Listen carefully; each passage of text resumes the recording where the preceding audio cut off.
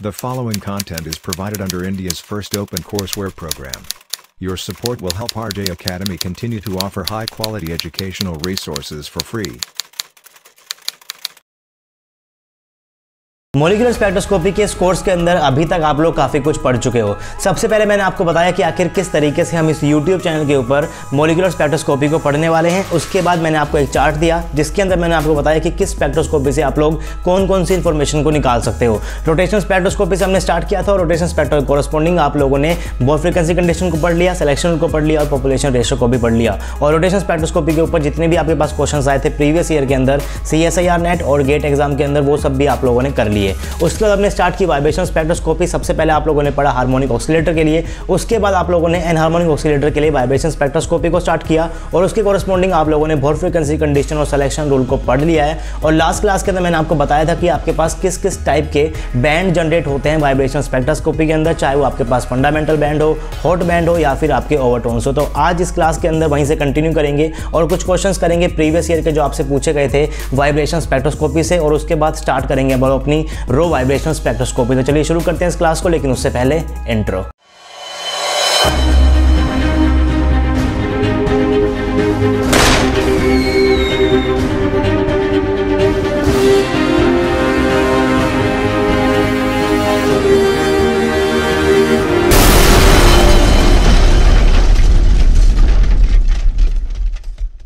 Hey guys, this is RJ and welcome to RJ Academy. So this is lecture number 14 of molecular spectroscopy. अभी तक 13 lectures already upload कर चुका हूं। अगर आप लोगों ने प्रीवियस वीडियोस नहीं देखी है तो आपको ज़्यादा कुछ नहीं करना है, सिर्फ और सिर्फ RJ Academy के YouTube चैनल के ऊपर जाना है। वहां पर जाकर आपको प्लेलिस्ट सेक्शन के अंदर मोलिकुलर स्पेक्ट्रोस्कोपी की अलग से प्लेलिस्ट देखने को मिल जाएगी। बिल्कुल स्टार्टिंग से ऑन कर लो, सब कुछ आपको समझ में आएगा। बिल्कुल बेसिक से मैंने आपको पढ़ाया हुआ है। और अगर आप लोगों ने पहले क्वांटम केमिस्ट्री देख लिया तो उसके बाद तो आपको मोलिकुलर स्पेक्ट्रोस्कोपी में कोई दिक्कत नहीं आएगी। अगर आपके CSIR नेट एग्जाम के अंदर मोलिकुलर स्पेक्ट्रोस्कोपी 10 मार्क्स की आई तो 10 मार्क्स आप लोग विद इन 3 और 4 मिनट स्कोर कर पाओगे।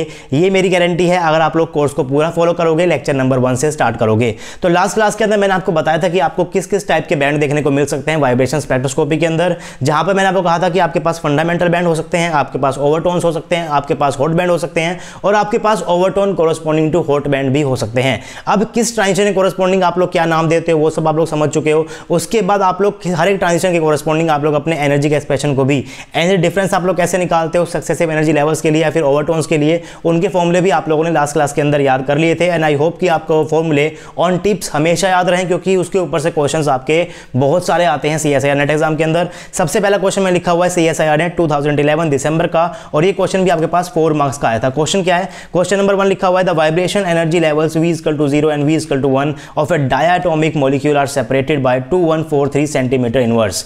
It's एनहार्मोनिसिटी omega EX is 14 centimeter inverse. The value of omega E in centimeter inverse and first overtone in centimeter inverse of this molecule are respectively.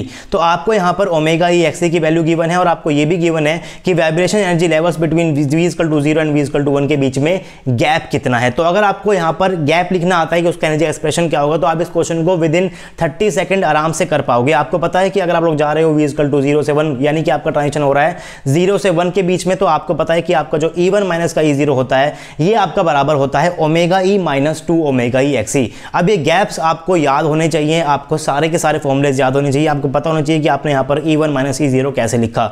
Omega E -2 omega E XC होता है, कैसे होता है? अगर आपको नहीं पता तो आप लोग लास्ट वीडियो देख लो, उसके अंदर मैंने आपको ये चीज़ आराम से पढ़ाई हुई है। उसके बाद मैंने कहा था कि आपको यहाँ पर ओमेगा ई एक्सी की वैल्यू गिवन है क्वेश्चन के अंदर ही। कितनी गिवन है आपको? 14 सेंटीमीटर इनवर्स गिवन है। तो आप लोग इसकी वैल्यू को 14 पुट करोगे तो आपका ओमेगा ई एकदम से निकल जाएगा। और कितना निकलेगा वो? 2171 सेंटीमीटर इनवर्स निकल जाएगा। अब अगर आप लोग यहाँ पर ऑप्शंस को ध्यान से देखोगे तो आपके पास सिर्फ एक ही ऑप्शन के अंदर 2171 सेंटीमीटर इनवर्स वैल्यू गिवन है ओमेगा ई की, ऑप्शन डी के अंदर। तो इसका मतलब आपको यहाँ पर सेकंड चीज निकालने की जरूरत ही नहीं है, ऑप्शन डी आपका सही हो जाएगा। सिर्फ और सिर्फ आपको प्लस माइनस करना था, 14 को 2 से मल्टीप्लाई कर 2143 के अंदर ऐड करना था, आपका आंसर निकल जाएगा। तो विद इन 30 सेकंड आप इस क्वेश्चन को बड़े आराम से कर सकते हो। 4 मार्क्स का क्वेश्चन था, लेकिन अगर किसी ऑप्शन के अंदर यहाँ पर 2171 भी गिवन होता तो आप लोग यहाँ पर फर्स्ट ओवरटोन को भी बड़े आराम से निकाल सकते थे।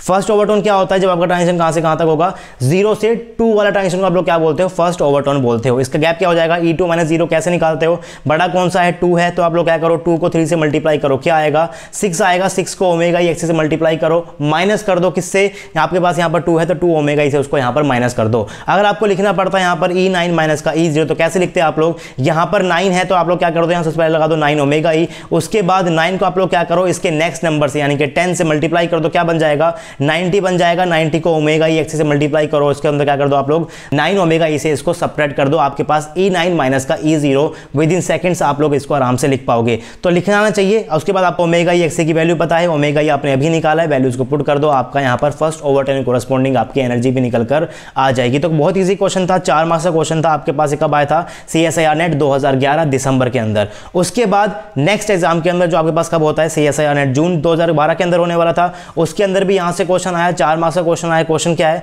The following data were obtained from the vibrational fine structure in the vibronic spectrum of A diatomic molecule. Omega ई आपको गिवन था 512 centimetre inverse and omega E XC is 8 centimetre inverse, where omega E is the energy associated with natural frequency vibration and XC is the एनहार्मोनिसिटी constant. The dissociation energy of the molecule is, तो dissociation energy को हम लोग आज class के अंदर काफी detail के अंदर पढ़ने वाले, लेकिन इसका फॉर्मूला आप लोग लास्ट क्लास के अंदर पढ़ चुके होते, तो फॉर्मूले को डायरेक्टली अप्लाई करना है। आपको ओमेगा ई एक्सी भी गिवन है और आपको ओमेगा ई भी गिवन है, तो आपको ज्यादा कुछ भी नहीं करना है इस क्वेश्चन के अंदर। आपको फॉर्मूला पता है कि जो आपका डी होता है यानी कि जो डिसोसिएशन एनर्जी होता है क्या होता है, वो आपका ओमेगा ई अपॉन में 4 एक्सी होता है। आपको ओमेगा ई एक्सी की वैल्यू भी पता है, आपको ओमेगा ई की वैल्यू भी पता है, तो आप लोग यहां से क्या निकाल सकते हो, एक्सी की वैल्यू निकाल सकते हो। ओमेगा ई की और एक्सी की वैल्यू को पुट कर दो, आपका डायरेक्ट यहां पर डिसोसिएशन एनर्जी निकल कर आ जाएगा। ज्यादा मुश्किल कैलकुलेशन यहां पर आएगी भी नहीं, आपका आंसर क्या हो जाएगा 8192 सेंटीमीटर इनवर्स हो जाएगा। तो इन कैलकुलेशंस को आप लोग प्रैक्टिस भी कर देखा करो, थोड़ी बहुत इजी कैलकुलेशन CSIR नेट के अंदर आती है, लेकिन ज्यादा टिपिकल कैलकुलेशन नहीं आएगी। लेकिन गेट के अंदर क्वेश्चंस आपके पास आ सकते हैं जहां पर आपके पास कैलकुलेशन टफ होने वाली, लेकिन टेंशन की बात नहीं, वहां पर आपके पास कैलकुलेटर अलाउड है। अब देखते हैं हम नेक्स्ट क्वेश्चन। ये क्वेश्चन आपके पास कहां का लिया हुआ है मैंने, CSIR नेट जून दिसंबर 2012 के अंदर। तो कंसिस्टेंसी देखिए आप लोग, 2011 के दिसंबर के अंदर आया, 2012 के जून में आया, 2012 के दिसंबर के अंदर आया। तीनों की तीनों क्वेश्चन 4-4 मार्क्स के, विद इन 30 सेकंड आराम से आप लोग इसे कर सकते हो, बहुत ईजी क्वेश्चन आते हैं। ये क्वेश्चन क्या है, the vibrational frequency and harmonicity constant of alkali halide are 300 centimetre inverse and 0.0025 centimetre inverse respectively, the position in centimetre inverse of its fundamental band and first overtone is. तो अगर energy के expression याद है तो आराम से आप लोग इस क्वेश्चन को भी कर पाओगे। बाकी सॉल्यूशन भी मैंने यहां पर लिखा हुआ है, लेकिन सिर्फ और सिर्फ फॉर्मुलेज लिखे हुए हैं आपके सामने। फॉर्मुलेज आपको याद भी है, फॉर्मुलेज के अंदर वैल्यूज को पुट कर दो, सारी वैल्यूज आपको यहां पर गिवन है, वैल्यूज को पुट करना है। जो भी आपका आंसर आता है उसे नीचे कमेंट बॉक्स के अंदर जरूर कमेंट करना, ताकि जो बच्चे सॉल्व नहीं कर पा रहे हैं उनकी थोड़ी सी यहां पर हेल्प हो जाए। अब आप लोग इस क्वेश्चन के अंदर ध्यान से देखोगे तो आपको यहां पर क्या क्या गिवन है, आपको वाइब्रेशन फ्रीक्वेंसी गिवन है यानी कि आपको ओमेगा ई गिवन है, और यहां पर क्या गिवन है, एन हार्मोनिसिटी कांस्टेंट गिवन है यानी कि आपको एक्सी की वैल्यू गिवन है। मैंने जब आपको पढ़ा था मैंने कहा था कि इस एक्सी की वैल्यू बहुत ही ज्यादा छोटी होती है, तो क्वेश्चंस के अंदर भी इसकी वैल्यू आपको काफी ज्यादा छोटी देखने को मिलने वाली है। यहां पर वैल्यू क्या गिवन है 0.0025 सेंटीमीटर इनवर्स, ओमेगा ई की वैल्यू 300 है और इसकी वैल्यू क्या है बहुत ही छोटी है। तो अगर आप लोग कभी भी न्यूमेरिकल्स करते हो वहां पर आपको एक्स ई की यानी कि एन हार्मोनिसिटी कांस्टेंट की वैल्यू निकालनी पड़े और वैल्यू बहुत छोटी निकल कर आए, तो आप लोग यूं मत सोचना कि मेरा आंसर गलत है, सही हो सकता है, वैसे भी एक्स ई की वैल्यू आपके पास बहुत छोटी ही होती है। तो ध्यान रखिए जितने भी आपके पास न्यूमेरिकल्स होते हैं उनके अंदर जो वैल्यूज गिवन होती है वो वैल्यूज ट्रू वैल्यूज होती है। जितने ज़्यादा न्यूमेरिकल्स करोगे उतनी ज़्यादा वैल्यूज आपको याद होने के चांसेस भी हो जाते हैं। तो ये भी तरीका होता है, जो टीचर्स बहुत टाइम से पढ़ा रहे होते हैं उनके वैल्यूज याद हो जाती है, क्योंकि ये वैल्यूज ट्रू वैल्यूज ही होती हैं, ऐसे ही कुछ भी यहां पर नहीं लिखा गया, राइट। तो उसके बाद आप लोग यहां पर फॉर्मुलेज एंड वैल्यू को पुट करके अपने आंसर को निकालोगे। जो भी आपका आंसर आएगा उसे नीचे कमेंट बॉक्स के अंदर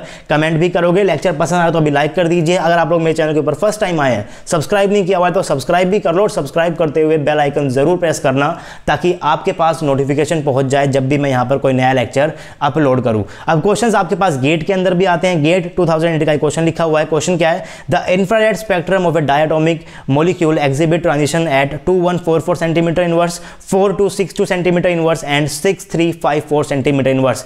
पढ़ाते हुए मैंने आपसे कहा था कि अगर आपका ट्रांजिशन यहाँ पे ऐसे इंक्रीज होता रहता है, n = 0 से 1 में जाएगा, फिर n = 0 2 में जाएगा, तो आपके पास ये एनर्जी गैप भी क्या होते रहते हैं, ऑलमोस्ट 2 और 3 टाइम्स होते रहते हैं। तो न्यूमेरिकल के अंदर भी क्या गिवन है 2144 गिवन है, और ये इसका क्या है डबल, ऑलमोस्ट डबल ही है। उसके बाद आपके पास जो ये वैल्यू है 6354, ये इसकी ऑलमोस्ट ट्रिपल वैल्यू यानी कि 6 टाइम आपको यहाँ पर क्या करना पड़ेगा, चेंज 3 टाइम इसकी वैल्यू क्या हो जाएगी, चेंज हो जाएगी।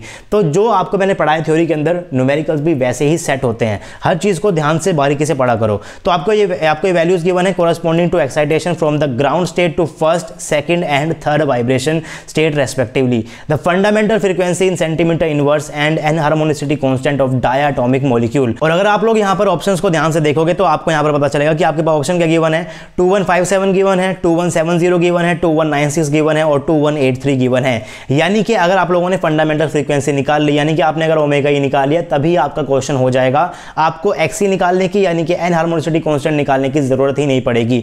फॉर्मूलेज आपको सारे के सारे पता है। ये ट्रांजिशन किसके लिए आपके पास है, 0 से 1 के लिए, आपके लिए 0 से 2 के लिए और आपके पास किसके लिए है 0 से 3 के लिए है। तो तीनों के मैंने यहाँ पर क्या लिखे हुए हैं, एक्सप्रेशंस लिखे हुए हैं, उनकी वैल्यूज भी आपको गिवन है। तो आपको यहाँ पर 2 इक्वेशन की जरूरत पड़ेगी। 2 इक्वेशन है, 2 वेरिएबल है, आराम से आप लोग सॉल्व कर सकते हो। पहली वाली इक्वेशन को डबल कर आप लोग सेकंड से सब्ट्रैक्ट कर दो, क्या निकल जाएगा आपके पास, ओमेगा ही निकल जाएगा, जिससे आपका क्वेश्चन भी आराम से हो जाएगा। तो क्वेश्चंस आप लोगों ने देख लिए, काफी ज्यादा इजी यहां से आते हैं।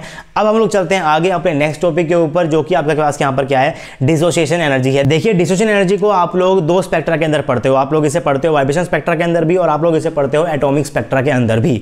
वाइब्रेशन स्पेक्ट्रोस्कोपी से जो आपकी डिसोसिएशन एनर्जी निकलेगी और एटॉमिक स्पेक्ट्रा से जो आपकी डिसोसिएशन एनर्जी निकलेगी, वो दोनों अलग अलग होती है, अलग अलग मॉलिक्यूल्स के लिए होती है। क्या अलग अलग होता है, उनके अंदर क्या डिफरेंस होता है, उसको जानने के लिए आप लोग लेक्चर के अंदर बने रहिए। मैं आपको इसी लेक्चर के अंदर बताने वाला हूं। उससे पहले बात करते हैं कि आखिर डिसोसिएशन एनर्जी आपके पास क्या होती है। अगर मैं आपसे कह रहा हूं कि कोई भी आपके पास मॉलिक्यूल है, डायटोमिक मॉलिक्यूल है, मान लीजिए आपके पास कोई डायटोमिक मॉलिक्यूल है AB, या आपके पास क्या है, कोई डायटोमिक मॉलिक्यूल है। अगर मैं इस वाले A मॉलिक्यूल को स्टैटिक मान रहा हूं, तो आपके पास B मॉलिक्यूल क्या होगा, इस तरीके से यहां पर वाइब्रेट हो रहा होगा। A मॉलिक्यूल आपके पास यहां पर है, B अब क्या हो रहा है, आपके पास यहां पर वाइब्रेट हो रहा है। तो एक वाइब्रेशन एनर्जी लेवल के अंदर जाकर आपके पास इमोशन इतना तेज हो जाएगा कि एक टाइम के बाद अगर क्या हो जाएगा, ये बॉन्ड आपका ब्रेक हो जाएगा। यानी कि एक पर्टिकुलर वाइब्रेशन एनर्जी लेवल के ऊपर जाकर इसकी एनर्जी इतनी ज्यादा हो जाती है जो कि आपकी सफिशिएंट होगी उस मॉलिक्यूल को ब्रेक करने के लिए, आपका जो बॉन्ड है ब्रेक करने के लिए। तो उसे आप लोग क्या बोलते हो, डिसोसिएशन एनर्जी बोलते हो। तो किस वाइब्रेशनल क्वांटम नंबर के ऊपर जाकर आपका मॉलिक्यूल डिसोशिएट होता है, उसको आप लोग निकालने वाले हो, और उस क्वांटम नंबर की कोरस्पॉन्डिंग आपके पास एनर्जी क्या होती है,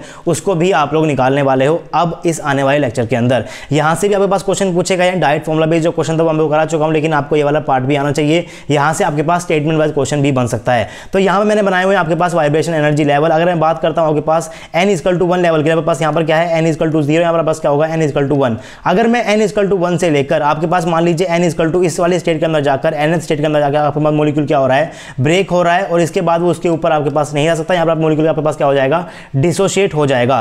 तो अगर वो इस स्टेट के अंदर जाकर ब्लॉक हो रहा है, तो इस स्टेट की एनर्जी कितनी है, वो क्या हो जाएगी, उसकी डिसोसिएशन एनर्जी हो जाएगी। और अगर मैं इस स्टेट से लेकर n=1 के बीच का डिफरेंस लेता हूं, तो इसे आप लोग बोलते हो ट्रू डिसोसिएशन एनर्जी। उसके बाद जो आपकी होती है डिसोसिएशन एनर्जी, यहां पे पास क्या हो जाती है, ये आपकी हो जाएगी n=0 से लेके ऊपर तक की एनर्जी, यानी कि n=n तक के बीच का डिफरेंस। और यहां पे पास क्या होती है, आपके मॉलिक्यूल के पास पहले से ही इतनी एनर्जी तो थोड़ी बहुत होगी ही, जिसे आप लोग क्या बोलते हो, E0 बोलते हो। आपके पास D क्या बन जाएगा, D यहां पे पास बन जाएगा D0 प्लस का E0। इस फॉर्मूले को याद रखो, इसके ऊपर से क्वेश्चन नहीं आया, अगर कभी आ जाएगा तो आप लोग उस टाइप के क्वेश्चंस को भी आराम से कर पाओगे। अब आगे बढ़ते मैंने यहां पर लिखा हुआ है, as the vibration quantum number increases, energy corresponding to vibrating molecule increases and a stage is reached where vibrational energy is sufficient to break the molecule into atoms. This energy is known as dissociation energy of diatomic molecule. Thus, at dissociation stage of molecule, the vibrational energy is maximum and the quantum number corresponding to this maximum vibrational energy may be obtained by applying maxima and minima condition. और अगर आपको maximum और minima condition लगानी होती है तो आपको function चाहिए उस फॉर्म के अंदर। आपको पता है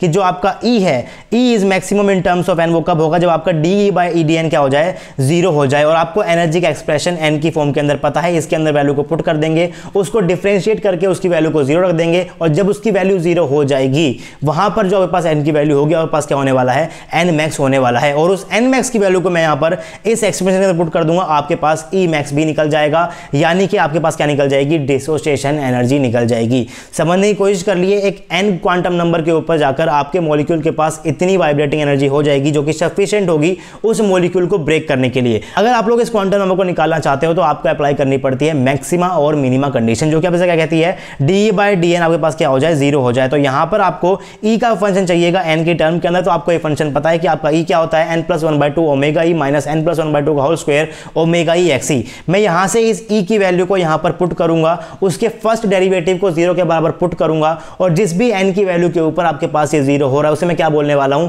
nmax बोलने वाला हूं। और उसके बाद जब मैं उस nmax की वैल्यू को यहां पर पुट कर दूंगा तो आपके पास क्या निकल जाएगा, Emax भी निकल जाएगा, जो कि कि आपके पास क्या होता है, डिसोसिएशन एनर्जी होता है। तो बहुत सिंपल है, चीज़ें करते हैं, कैसे कैसे हम इसको कर सकते हैं। तो मैंने यहाँ पर क्या किया हुआ है, इस ई की वैल्यू को पुट किया हुआ है, आपके पास कुछ के फंक्शन बन जाएगा। बहुत सिंपल डिफरेंशिएशन है इसका, आप लोग इसे खुद भी कर सकते हो। मैं यहाँ पर स्टेप को मिस कर रहा हूँ, आप लोग देख सकते हो मैंने यहाँ पर किस तरीके से इसको डिफरेंशिएट किया हुआ है। बहुत आराम से आप लोग इसको डिफरेंशिएट कर सकते हो। अगर आपको डिफरेंशिएशन ओरिएंटेशन में कोई भी प्रॉब्लम होती है तो आप लोग क्वांटम केमिस्ट्री का लेक्चर नंबर 2 को फॉलो कर सकते हो, क्योंकि वहां पर मैंने आपको डिफरेंशिएशन के बेसिक्स पढ़ाए हुए हैं। तो अगर मैं यहाँ पर इसको डिफरेंशिएट करूंगा तो आपके पास कुछ ये वाली फॉर्म बन जाएगी, और उसके बाद आपको इसको भी डिफरेंशिएट करना पड़ेगा। तो आपके पास क्या बन जाएगी फॉर्म, मैंने यहाँ पर एंड में लिखी हुई है, आपके पास लास्ट में निकल जाएगा कि जो आपके पास nmax आ रहा है ये आपका बराबर होगा 1/2xe माइनस का 1/2। डिफरेंशिएशन कैसे हो रहा है आप लोग यहाँ पर देख सकते हो, बिल्कुल स्टेप वाइज मैंने यहाँ पर लिखा हुआ है। और वैसे भी आपको उतना डिफरेंशिएशन आना चाहिए अगर आप लोग CSIR net chemical science exam की तैयारी कर रहे हो। नहीं आता है, क्वांटम केमिस्ट्री के लेक्चर नंबर 2 के अंदर मैंने आपको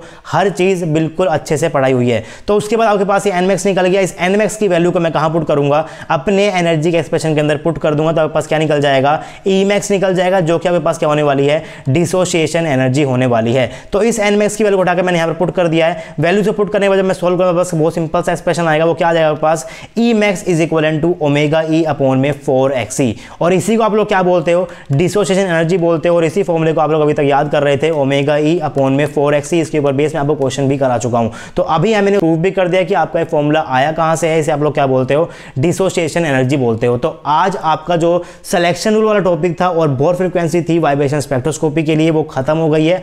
अब आपका यहां से क्या बच गया है, पॉपुलेशन रेशियो बच गया, जिसके अंदर आप लोग सिर्फ एक ही फॉर्मूले को याद करते हो, यूज करते हो अपनी बोल्ट्जमैन की इक्वेशन को। इक्वेशन क्या आपके पास, nn अपॉन में n0 is equal to gn upon में g0 e raise to the power minus en minus e0 upon में kt।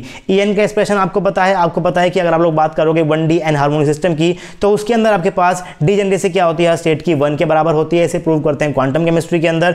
तो डीजेनरेसी को मैं क्या कर दूंगा, 1 के लिए पुट कर दूंगा। इस एन की वैल्यू को मैं यहाँ पर पुट कर दिया कि आपके पास फॉर्मूला क्या बनेगा, और आपने यहाँ पर क्या कर दिया, kt को ऐसे की एज इट इज रख दिया। तो आपके पास एक्सप्रेशन बन जाएगा। और इस एक्सप्रेशन को आप लोग आराम से याद करो या ना करो, उससे फर्क नहीं पड़ता है। लेकिन जब आप इसको सोल्व करोगे तो आपके पास कुछ इस टाइप की इक्वेशन आ जाएगी। और यहां से अगर आप लोग ग्राफ बनाना चाहते हो n1 अपॉन n0 का या फिर n2 अपॉन n0 का, तो वो भी आप लोग इजीली बना पाओगे। ग्राफ मैंने यहाँ पर दिखा रखा है, एक्सपोनेंशियल ग्राफ यहाँ पर आ रहा है। तो सारी चीजें आप लोगों ने देख लिया, जैसे हम लोगों ने पढ़ी थी रोटेशन, वैसे ही आप लोगों ने यहाँ पर वाइब्रेशन को पढ़ा है। सारी चीजें आप लोगों ने यहाँ पर कवर कर लिया। आप लोगों ने यहाँ पर क्या क्या पढ़ा है कि आपके पास कितने टाइप के बैंड्स होते हैं, हर एक बैंड के अंदर आपके पास ट्रांजिशन किस एनर्जी लेवल से कहां पर हो रहा है, उनके बीच अगर आपको गैप निकालना है तो उनका एक्सप्रेशन आपको आना चाहिए। सारे के सारे एक्सप्रेशन आपको याद होने चाहिए। उसके बाद एनालिसिटी कांस्टेंट क्या होता है वो पता होना चाहिए। डिसोसिएशन एनर्जी का फॉर्मूला क्या होता है वो पता होना चाहिए। बाकी सब चीजें भूल जाओ, जितने भी डेरिवेशन कराएं उसको याद करने की जरूरत नहीं है। लेकिन अगर आपको डेरिवेशन पता है तो आप लोग एग्जाम सेंटर के अंदर बैठकर डिराइव करके भी अपने फॉर्मूले को निकाल सकते हो। बहुत टाइम होता है, 3 घंटे का टाइम बहुत होता है। आपको सिर्फ 100 मार्क्स ही लेकर आने हैं, 200 मार्क्स नहीं लेकर आने। तो बहुत टाइम होता है, टाइम की शॉर्टेज नहीं होती, क्वेश्चन भी बहुत ईजी आते हैं, बशर्ते आप लोग हर एक चीज को बहुत ध्यान से पढ़ो। तो आपका रोटेशन हो गया है, आपका वाइब्रेशन हो गया है। अब लोग क्या पढ़ने वाले हैं, रो वाइब्रेशन स्पेक्ट्रोस्कोपी पढ़ने वाले, यानी कि रोटेशन को और वाइब्रेशन को दोनों को मिलाकर पढ़ेंगे। इसे पढ़ेंगे नेक्स्ट क्लास के अंदर। आज आपको बस एक छोटा सा इंट्रोडक्शन देता हूं कि आपके पास जो वाइब्रेशन के क्वांटम नंबर्स होते हैं, आपके पास क्या आई है, n=1 मान लो, इसे क्या मान लो, n=2 मान लो, इसे क्या मान लो, n=3 मान लो, और इसे क्या मान लो, n=4 मान लो। और आपको पता है कि वाइब्रेशन एनर्जी लेवल के अंदर आपके पास क्या होते हैं, रोटेशन के एनर्जी लेवल होते हैं। तो अगर आपके पास कोई भी वाइब्रेशन ट्रांजिशन होगा, यानी कि कोई भी मॉलिक्यूल आपका n=1 से कहां जा रहा है, n=2 के अंदर जा रहा है, तो ऑब्वियसली उसके अंदर रोटेशनल ट्रांजिशन तो होंगे ही होंगे। यानी कि मैक्सिमम चांसेस होते हैं कि आपके पास रोटेशन स्पेक्ट्रा, वाइब्रेशन स्पेक्ट्रा जो है वो एक ही आपके पास स्पेक्ट्रा के अंदर आ जाते हैं। उसे हम लोग अलग अलग इसलिए पढ़ते हैं ताकि आप लोग चीजों को आराम से कर पाओ। लेकिन अगर आप लोग कोई भी ऐसा मॉलिक्यूल लोगे जो कि वाइब्रेटिंग रोटर मॉलिक्यूल होगा, यानी कि रोटेशनली भी एक्टिव होगा और वाइब्रेशनली भी एक्टिव होगा, तो उस केस में आप लोग जब किसी एक रेंज की EMR फेंकोगे तो वहां पर आपके पास वाइब्रेशन स्पेक्ट्रोस्कोपी भी और रोटेशन स्पेक्ट्रोस्कोपी को भी आप लोग एक ग्राफ के साथ पढ़ सकते हो। कैसे पढ़ते हैं उससे मैं आपको बताऊंगा नेक्स्ट क्लास के अंदर। तो अगर आपको ये वीडियो अच्छा लगा तो वीडियो को आप लोग लाइक कर सकते हो। चैनल के ऊपर नए हो, सब्सक्राइब नहीं किया हो तो सब्सक्राइब कर लो। और अगर आपको मेरा काम अच्छा लगता है तो आप RJ अकेडमी को फाइनेंशियली सपोर्ट भी कर सकते हो। आप लोग हमें गूगल पे कर सकते हो, फोन पे कर सकते हो, या फिर Paytm कर सकते हो। नंबर आपकी स्क्रीन के ऊपर है 9053519385। Any support is highly appreciable guys, ताकि आपके सपोर्ट की हेल्प से हम लोग आपके लिए नए नए कोर्सेज लाते रहें एकदम फ्री। आपसे मिलेंगे नेक्स्ट क्लास में, तब तक के लिए पढ़ते रहिए, पढ़ाते रहिए, खुश रहिए। Thank you very much.